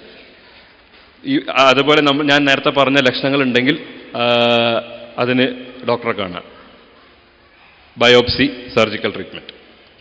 ഓറൽ ഹൈജീൻ ഹാബിറ്റ്സ് നമ്മൾ ഏകദേശം ഇതിൻ്റെ ലാസ്റ്റിലേക്ക് എത്തി തുടങ്ങി. സാധാരണയായിട്ട് നമ്മൾ ഫോളോ ചെയ്യേണ്ട oral hygiene habits: 1, twice brush daily. അതായത് 2 നേരം നിർബന്ധമായിട്ടും പല്ല് തേക്കുക. പ്രത്യേകിച്ച് രാവിലെ പല്ല് തേച്ച് രാത്രി പല്ല് തേച്ച് കടന്ന ഒരാൾക്ക് രാവിലെ പല്ല് തേച്ചില്ലെങ്കിലും വലിയ കുഴപ്പമില്ല. കറക്റ്റ് ബ്രഷിംഗ് മെത്തേഡ്, അതാണ് ഏറ്റവും important. Choose the right brush. Brush ഒരിക്കലും ഹാർഡോ മീഡിയോ ആകരുത്. സോഫ്റ്റ് അല്ലെങ്കിൽ അൾട്രാ സോഫ്റ്റ് ബ്രഷുകളാണ് നമ്മൾ യൂസ് ചെയ്യേണ്ടത്. കുട്ടികൾക്കാണെങ്കിൽ കുട്ടികളുടെ ബ്രഷ്. പിന്നെ ഇപ്പോൾ ഇലക്ട്രിക്കലി ഓപ്പറേറ്റഡ് അല്ലെങ്കിൽ പവർ ബ്രഷുകളുണ്ട്, അതും കുഴപ്പമില്ല. സാധാരണ രീതിയിൽ സോഫ്റ്റ് അല്ലെങ്കിൽ അൾട്രാ സോഫ്റ്റ് ബ്രഷുകൾ ഉപയോഗിക്കാൻ പാടുള്ളൂ. ബ്രഷ് ചെയ്യേണ്ട രീതി ഏകദേശം അതുപോലെയാണ്. നമ്മുടെ നാട്ടിൽ അധിക പേരും ബ്രഷ് ചെയ്ത് അങ്ങനെയാണ് ഒരതുക ചെയ്യുക, റൈറ്റ് ലെഫ്റ്റ്. അതാണ് മെയിൻ വില്ലൻ. ഞാൻ നേരത്തെ പറഞ്ഞ പോലെ ഈ പല്ലിൻ്റെ തേയ്മാനം ഉണ്ടാകാനുള്ള മെയിൻ കാരണം ഈ ബ്രഷിംഗ് ആണ്. അങ്ങനെ ബ്രഷ് ചെയ്യരുത്. നമ്മൾ ബ്രഷ് ചെയ്യുമ്പോൾ ഞാൻ പറഞ്ഞ പോലെ സോഫ്റ്റ് ബ്രഷാണ് യൂസ് ചെയ്യേണ്ടത്. എപ്പോഴും നമ്മൾ അധികം പേരും മുന്നിൽ തുടങ്ങുക. നല്ല പല്ല് തേച്ച് തുടങ്ങേണ്ടത്, ബാക്കിൽ നിന്നാണ് തുടങ്ങേണ്ടത്. അപ്പോൾ ഏറ്റവും ബാക്കിൽ വെച്ചിട്ടാണ് ഫസ്റ്റ് ഫോട്ടോയിൽ ശ്രദ്ധിച്ചു കഴിഞ്ഞാൽ കാണും, ഏറ്റവും ബാക്കിലാണ് ആൾ ബ്രഷ് വെച്ചിട്ടുള്ളത്. ബ്രഷ് എപ്പോഴും മോണേൻ്റെ ഭാഗത്തേക്ക് കുറച്ചൊന്ന് ചെരിച്ച് പിടിക്കുക. നമ്മൾ ഭാഷയിൽ നമ്മുടെ ഡെൻറ്റിൽ ഇതിൽ പറയാം 45 degree ആംഗുലേഷൻ എന്ന് പറയും. മോണേൻ്റെ ഭാഗത്തേക്ക് ചെരിച്ച് പിടിക്കുക. മേളത്തെ പല്ലാണെങ്കിൽ മേൾക്കാണ് ചെരിച്ച് വെക്കേണ്ടത്, താഴത്തെ പല്ലാണെങ്കിൽ താഴോട്ടാണ് ചെരിച്ച് വെക്കേണ്ടത്. ബാക്കിൽ നിന്നാണ് തുടങ്ങേണ്ടത്. എന്നിട്ട് ഒരു ബ്രഷിൻ്റെ തലപ്പിൻ്റെ ഹെഡ് അല്ലെങ്കിൽ ബ്രഷിൻ്റെ ഹെഡിൻ്റെ നീളം എന്ന് പറയുന്നത് ഏകദേശം 4 അല്ലെങ്കിൽ 3 പല്ല് എന്തായാലും അതിൽ ഉൾക്കൊള്ളും. 4 അല്ലെങ്കിൽ 3 പല്ല് വെച്ചിട്ടാണ് നമ്മൾ തേച്ച് വരേണ്ടത്. ചെയ്യേണ്ട സ്ട്രോക്ക് എന്ന് പറഞ്ഞാൽ ഒരതല്ല, ചെറുങ്ങനെ വൈബ്രേറ്റ് ചെയ്യാമെന്നാണ് പറയാം. ഒരതല്ല, വൈബ്രേറ്റ് ചെയ്യുക. അത് ചെറുങ്ങനെ ഒരു സർക്കിൾ പോലെ വട്ടത്തിൽ വരുക. അത് ഒരു 10 പ്രാവശ്യം 15 പ്രാവശ്യം ഏകദേശം ഉണ്ട്. അങ്ങനെ മുന്നോട്ട് വരിക, റൈറ്റ് സൈഡ് മുതൽ ലെഫ്റ്റ് സൈഡ് വരെ. അകത്താണെങ്കിൽ ബ്രഷ് കുത്തനെ പിടിക്കുക. 3ാമത്തെ ഫോട്ടോ ലെഫ്റ്റ് സൈഡിൽ 3ാമത്തെ ഫോട്ടോയിൽ കണ്ടാൽ കുത്തനെ പിടിച്ചിട്ട് ഇതേ ആക്ഷൻ തന്നെയാണ് അവിടെ റിപ്പീറ്റ് ചെയ്യേണ്ടത്. അത് എല്ലാ മുകളിലും അടിയിലൊക്കെ അങ്ങനെ തന്നെ റിപ്പീറ്റ് ചെയ്യുക. ഈ കടിക്കുന്ന ഭാഗങ്ങൾ മാത്രം ഒരതുക. ഇനി ബ്രഷ് ചെയ്യേണ്ട സമയം ഇതെല്ലാം പാടെ 2 minute, അതിൽ കൂടുതൽ ബ്രഷ് ചെയ്യരുത്. മാക്സിമം 2 minutes ആണ് ബ്രഷ് ചെയ്യേണ്ട ആവശ്യമുള്ളൂ. 2 നേരം ബ്രഷ് ചെയ്യുക, 2 നേരം പേസ്റ്റും ബ്രഷും ഉപയോഗിക്കുക.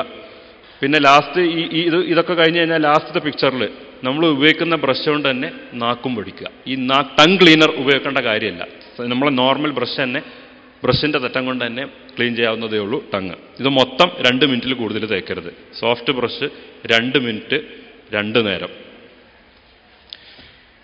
ഇനി എപ്പം ബ്രഷ് ചേഞ്ച് ചെയ്യണം? സ്ഥിരമായിട്ടുള്ള ക്വസ്റ്റ്യനാണ്. ആ ഫോട്ടോയിൽ 2 ബ്രഷ് ഉണ്ട്. അതിൽ ആദ്യത്തെ ബ്രഷിൻ്റെ തലപ്പും നോക്കുക, 2ാമത്തെ ബ്രഷിൻ്റെ തലപ്പും നോക്കുക.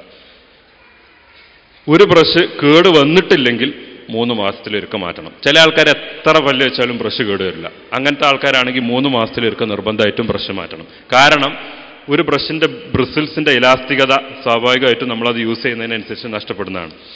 അപ്പോൾ 3 മാസം കഴിഞ്ഞ് കഴിഞ്ഞാലും ബ്രഷ് കേടൊന്നുമില്ല എന്നുണ്ടെങ്കിലും മാറ്റരുതെന്നല്ല, 3 മാസത്തിൽ കൂടുതൽ ഒരു ബ്രഷ് ഉപയോഗിക്കരുത്. ഇനി ചില ആൾക്കാരത് ഒരാഴ്ച കൊണ്ടോ അല്ലെങ്കിൽ ചില ആൾക്കാരത് 1 മാസം കൊണ്ടോ കേട് വരും. അങ്ങനെയാണെങ്കിൽ അങ്ങനെ മാറ്റുക. അല്ല, ഈ 2ാമത്തെ പിക്ചർ ശ്രദ്ധിക്കുക. എപ്പം ബ്രഷ് ഇങ്ങനെ ആയോ അപ്പം മാറ്റും. പിന്നെ നമ്മൾ ശ്രദ്ധിക്കേണ്ടത് നമ്മുടെ ഡയറ്റാണ്. കഴിയുന്നതും avoid sweets and sticky food, aerated drinks, അതായത് മധുരം കൂടിയത്, ഒട്ടലുള്ളത്, പെപ്സി, 7up, സോഡ, ഇങ്ങനത്തെ ഫുഡുകൾ കഴിയുന്നതും ഒഴിവാക്കുക. Eat foods rich in fibre, അതായത് fruits and vegetables R natural cleanses. അതായത് നമ്മളൊരു ഫ്രൂട്ട്, ഒരു ആപ്പിൾ അല്ലെങ്കിൽ ഒരു പച്ച മാങ്ങ കഴിക്കുമ്പോൾ നാച്ചുറലായിട്ടൊരു ക്ലീനിങ് പ്രോസസ്സ് നടക്കുന്നുണ്ട്. പല ആൾക്കാരും ചോദിക്കാറുണ്ട്, പണ്ടുള്ള ആൾക്കാർക്കൊന്നും പല്ല് കേടില്ലല്ലോ എന്നുള്ളത്. അതിനുത്തരാണ് ഇത്. പണ്ടുള്ള ആൾക്കാർ അധികം കഴിച്ചിരുന്നത് ബേക്കറി പലഹാരങ്ങളല്ല, അല്ലെങ്കിൽ വൈകിട്ട് നമ്മൾ കഴിച്ചിരുന്നത്, കുട്ടികൾ കഴിച്ചിരുന്നത് ബേക്കറി അല്ല, ചിലപ്പം ഫ്രൂട്ട്സ് ആയിരിക്കും കഴിക്കുക. അപ്പം നാച്ചുറൽ ക്ലെൻസിങ് നടക്കുന്നുണ്ട്. ഇപ്പോഴത്തെ കാലഘട്ടത്തിൽ സ്കൂളിൽ പോകുമ്പം ബിസ്ക്കറ്റും കേക്ക് അല്ലെങ്കിൽ ചിപ്സ്, ഉച്ചയ്ക്ക് വീട്ടിൽ നിന്ന് വന്നാലും ഇതാണ്, രാത്രിയായാലും അതാണ്, വൈകുന്നേരമായാലും ഫുൾ ടൈം സ്റ്റിക്കി ഫുഡ്സാണ് നമ്മളെ കുട്ടികൾ കൂടുതലും കഴിക്കുന്നത്. അതിൻ്റെ ഒരു പ്രശ്നം എന്താണെന്ന് വെച്ചാൽ അത് പല്ല് മുട്ടി നിൽക്കുകയാണ്. ഇപ്പോൾ കുട്ടികൾക്കുള്ളൊരു ഹാബിറ്റാണ് സ്നാക്കിങ്. അതായത് അവർ സാധാരണ നമ്മൾ 3 നേരം കഴിക്കുന്ന ഭക്ഷണങ്ങൾ കൂടാതെ തന്നെ അല്ലാത്ത സമയങ്ങളിലും കുറച്ചുകൊണ്ട് നിൽക്കും. അതാണ് മെയിൻ വില്ലൻ. അപ്പം ഒട്ടലുള്ള ഫുഡ്സ് കഴിയുന്നത് ഒഴിവാക്കുക, ധാരാളം വെള്ളം കുടിക്കുക, എന്ത് ഭക്ഷണം കഴിച്ചു കഴിഞ്ഞാലും വായ കഴുകുക. ബ്രഷിങ് കൂടാതെ ഇമ്പോർട്ടൻ്റ് ആയിട്ടുള്ളൊരു സാധനമാണ് ഫ്ലോസിങ്. ഫ്ലോസിങ് എന്ന് പറഞ്ഞാൽ പല്ലിൻ്റെ നമ്മുടെ ബ്രഷുകൾക്ക് പല്ലിൻ്റെ ഇട വൃത്തിയാക്കാനുള്ള കഴിവില്ല. പല്ലുകളുടെ ഇട വൃത്തിയാക്കാൻ വേണ്ടി നമുക്ക് ഫാർമസിയിലോ അല്ലെങ്കിൽ സൂപ്പർ മാർക്കറ്റിലോ കിട്ടുന്ന സാധനമാണ് ഫ്ലോസ്. ഒരു നൂലാണത്. അത് ഉപയോഗിക്കേണ്ട രീതിയാണ് ഈ കാണിച്ചു തന്നിട്ടുള്ളത്. അത് ഒരു ചെറിയ പാക്കാണ് സാധാരണഗതിയിൽ, അധിക ഫാർമസിയിലുണ്ടാവും. ആ നൂല് ഏകദേശം ഒരു 18 ഇഞ്ച് വലുപ്പത്തിലെടുക്കുക. 2 വിരലിൻ്റെയും ചൂണ്ടുവിരലും തള്ളവിരലിൻ്റെയും കൊണ്ട് ചുറ്റിയിട്ട് എല്ലാ പല്ലുകളുടെ ഇടയിലും ക്ലീൻ ചെയ്യുക. പല്ലുകളുടെ ഇടയിൽ കുടുങ്ങി നിൽക്കുന്നതുണ്ടെങ്കിൽ അതുകൊണ്ട് ക്ലീൻ ചെയ്യും. ഇത് നിർബന്ധമായിട്ടും ദിവസത്തിൽ ഒരിക്കലെങ്കിലും ചെയ്താൽ നല്ലതാണ്. പിന്നെ യൂസ് ചെയ്യുന്നത് സാധാരണഗതിയിൽ നമ്മൾ യൂസ് ചെയ്യുന്ന മൗത്ത് വാഷസ്.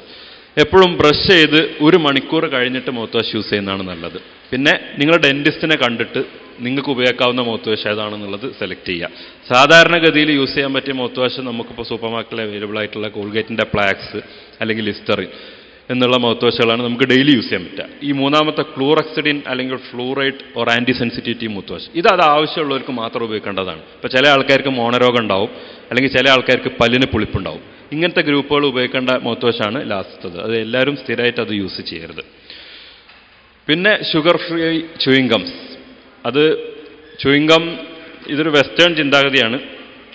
അതായത് 15 മിനിറ്റ് ഭക്ഷണം കഴിച്ച് കഴിഞ്ഞ് 15 മിനിറ്റ് കഴിഞ്ഞിട്ട് ചൂയിങ് ഗം ചവക്കുക എന്നുള്ളത്. അത് ഞാൻ അത്ര സജസ്റ്റ് ചെയ്യില്ല. കാരണം ചില ആൾക്കാർക്ക് അതൊരു ഹാബിറ്റായിട്ട് മാറാൻ സാധ്യതയുണ്ട്. അത് ഭാവിയിൽ പല്ലുകൾക്ക് തേയ്മാനം ഇതൊക്കെ വരാൻ സാധ്യതയുണ്ട്. എന്നാലും ഉപയോഗിച്ചാലും കുഴപ്പമൊന്നുമില്ല. Tooth paste, fluoridated, non fluoridated tooth paste, ഇതൊക്കെ ഞാൻ നേരത്തെ പറഞ്ഞിട്ടുള്ളതാണ്. സാധാരണ ആൾക്കാർ 6 വയസ്സിൽ കൂടുതൽ അല്ലെങ്കിൽ 3 വയസ്സിൽ മുകളിലുള്ള ആൾക്കാർ നോർമൽ ടൂത്ത് പേസ്റ്റ് യൂസ് ചെയ്യുക. അതിൻ്റെ താഴെയുള്ള ആൾക്കാർ കുട്ടികളുടെ tooth paste, പുളിപ്പുള്ളവരാണെങ്കിൽ പുളിപ്പിനുള്ള tooth paste use ചെയ്യുക. ഇത്രയും കാര്യങ്ങളാണ് ദന്തപരിപാലനത്തിനെ പറ്റി നമുക്ക് ഈ 30 മിനിറ്റിൻ്റെ ഉള്ളിൽ നിങ്ങൾക്ക് പറഞ്ഞുതരാൻ പറ്റിയത്. ഈ ക്ലാസ് നിങ്ങൾക്ക് എല്ലാവർക്കും ഉപയോഗപ്പെട്ടു എന്ന് വിചാരിക്കുന്നു. ആർക്കെന്തെങ്കിലും ഡൗട്ടുകൾ ഉണ്ടെങ്കിൽ ചോദിക്കാം.